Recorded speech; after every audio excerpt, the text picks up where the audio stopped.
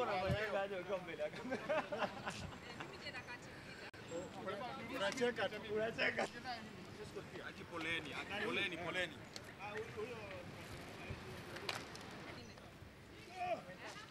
Unajua Peloton eh?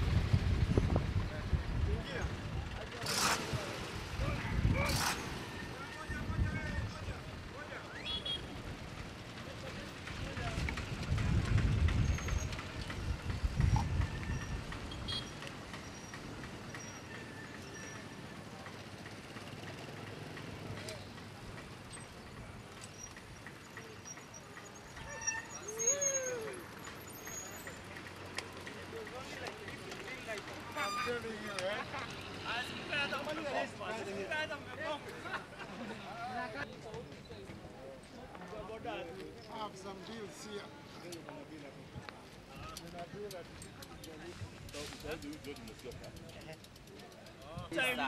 Wenye wanashuka huko juu. Sasa wamefika wapi?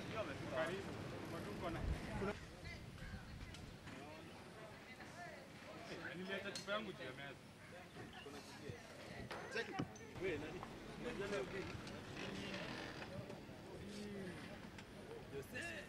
Kaza muscle bwana. Angalia hiyo. Ile short bana. Aone miguu. Miguu, yaone miguu. Chukue je.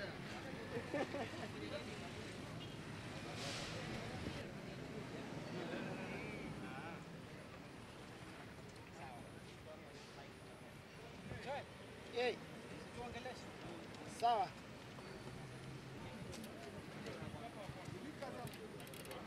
Hakuna kaza maana.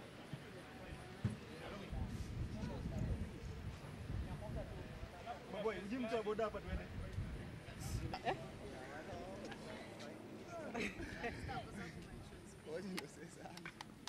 Sisi wewe utashika mic tu.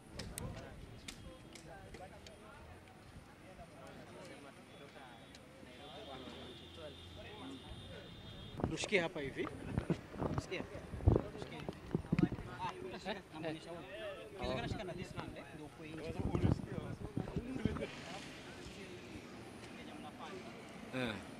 Na pia utasema pia mambo na world.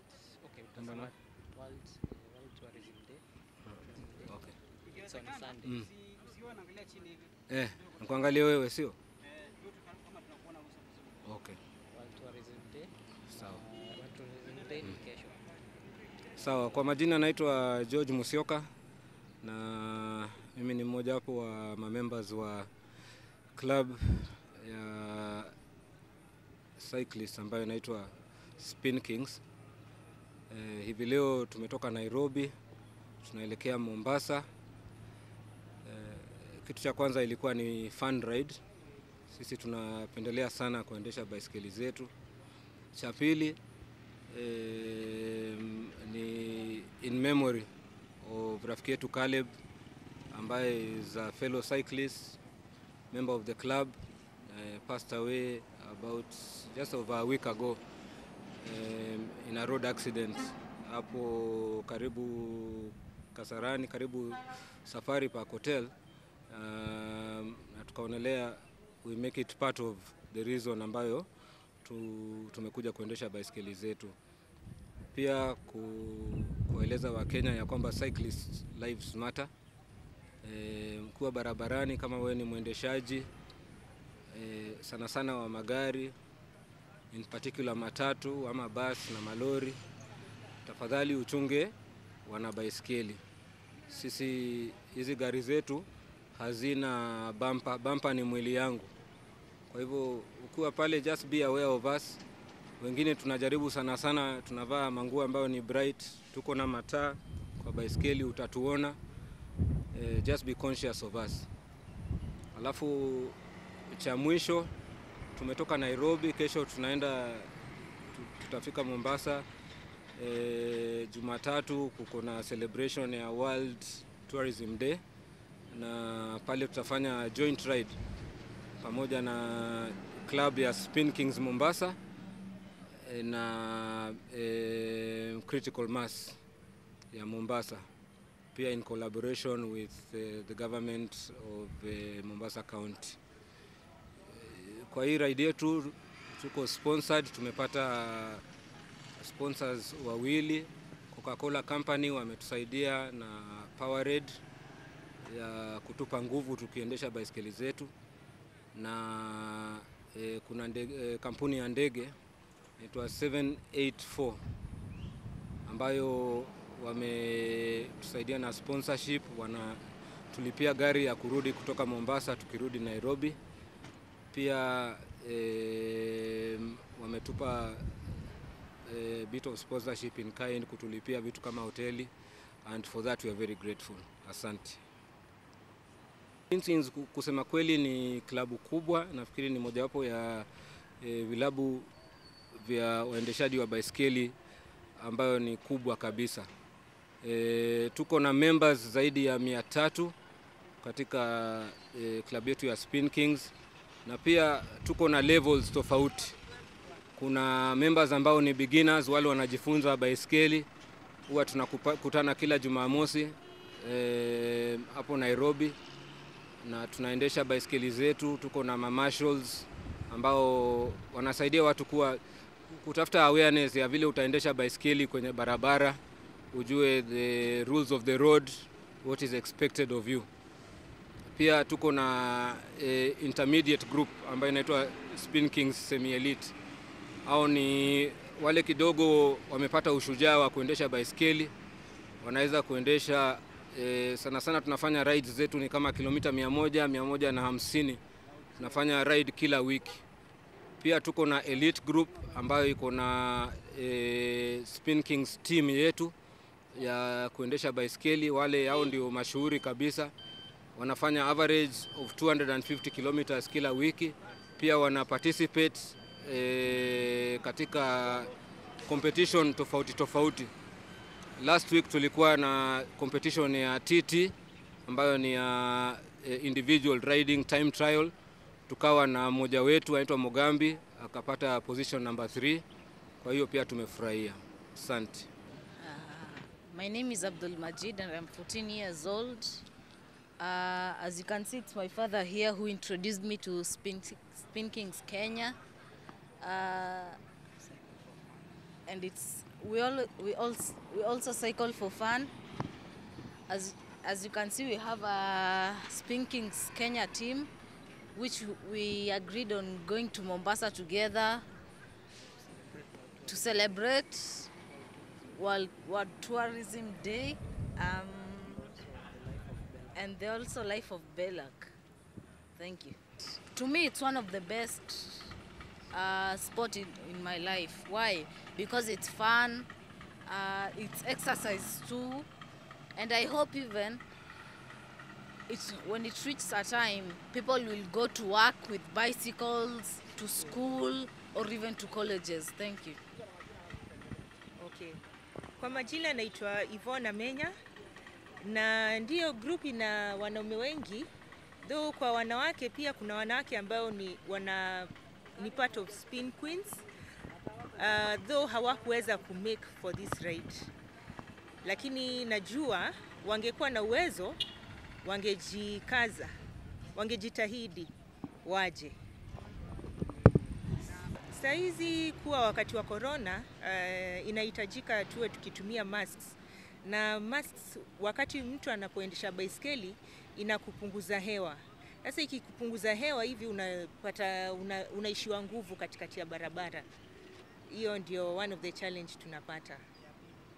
Ya pili, sasa kuna ile pia kama sisi wana baiskeli, unajua kuna ile hewa safi ambayo tunategemea ndio tuweze ku recycle hiyo hewa, tuweze ku at least you need to breathe in and breathe out to be able to get momentum to ride. So kuna hiyo unakatiwa hewa pia. Ndio. Sisi najua barabara zetu zinakuanga na, especially huku kwa cycling lanes, kuna kuanga na rumble strips. Sasa sisi kukiwa na rumble strips, unapata hizi taya zetu ni ndogo. Sasa unaenda kama unaruka kwenye barabara ambao inaweza kuletea ajali. Hiyo ni moja. Alafu pia unaweza gonga mwenzako huyu mwenye ako mbele yako. Alafu pili, huku kwa cycling lanes, kuna cycling lanes zingine hawakumalizia vizuri. Kwa hivyo unapata you're competing for space between you and the car or you and the lorry, which tena inaweza kuleta ajali. It's about the infrastructure. Hii infrastructure yetu ya cycling naweza sema consider wana baiskeli na pedestrians. It was built specifically for motorists. Tunapata sisi either kama wana baiskeli ama pedestrian, wakati unataka kutumia barabara, kuna ile motorist anaweza kuambia toka, ni kama hufai kwa kwenye barabara nao. Saizi kuna petitions ambao wenzetu kama Cyprian ameshajaribu kupitisha kwenye parliament, na sisi kama wana baiskeli tunaomba kama government wanaweza tu consider kwa hizo petitions zetu. Huku sisi kama Spin Kenya, you'll notice tuko na watoto pia, females wapo. So they are, for us starting this club, it was more about awareness and also to create a green friendly road which allows pedestrians, motorists and cyclists. And you see, even as cyclists, we are helping the government in reducing traffic.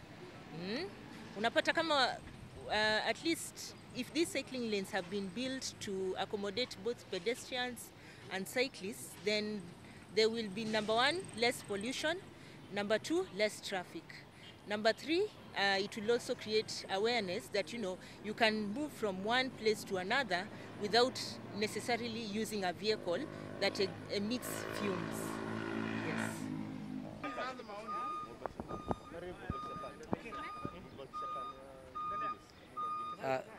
My name is Ali Ahmed. I am a member of Spin Kings Kenya cycling team, and there are many types of bikes that people ride on our roads.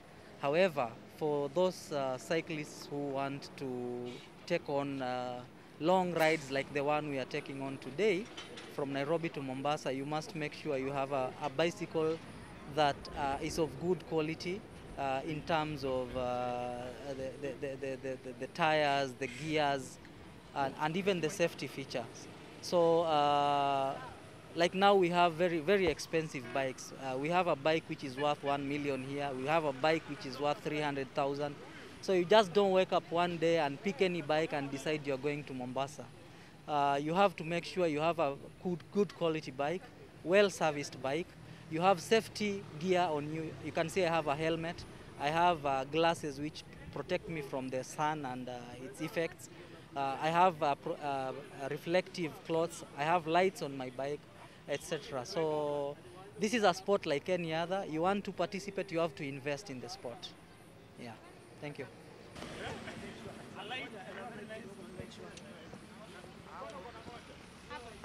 Isonge nyuma. Hapo. Okay, so my name is Edwina Sikawa. I'm the social media manager for Spin Kings Kenya. So basically what we do, we are a fitness community that encourages people to go beyond the limits, because no human is limited. So basically everyone who comes here has a story. There are people who have been suffering from depression. There are people who have been suffering from accidents. There are people who are recovering from surgeries. There are people who had no hope. So what we do at Spin Kings is give them hope and help them become better. Because when you're joining, usually we have the beginner's ride, which is about 40 kilometers. And then there's the amateurs who do up to 80 or 85 kilometers. And then there's the semi-elites who do up to 120 kilometers. And then there's the elites. Those ones have no limits because they can do up to 300 kilometers. So basically, this whole trip to Mombasa was an awareness to share the road, because we lost one of us last week. His name was Caleb Omoyo. We lost him to a car accident along Thika Road. And what we hope to create as an awareness on this challenge on cycling from Nairobi to Mombasa is that we share the road, because people need to respect cyclists. There's the 1.5 meter rule that people don't follow. So we hope to create awareness that they follow that. And to anyone who has been feeling low, is depressed, try joining cycling, because I can tell you for a fact that it has helped people cure depression, especially the people who are a part of Spin Kings. We have touched at least over 500 lives. So we hope to touch more.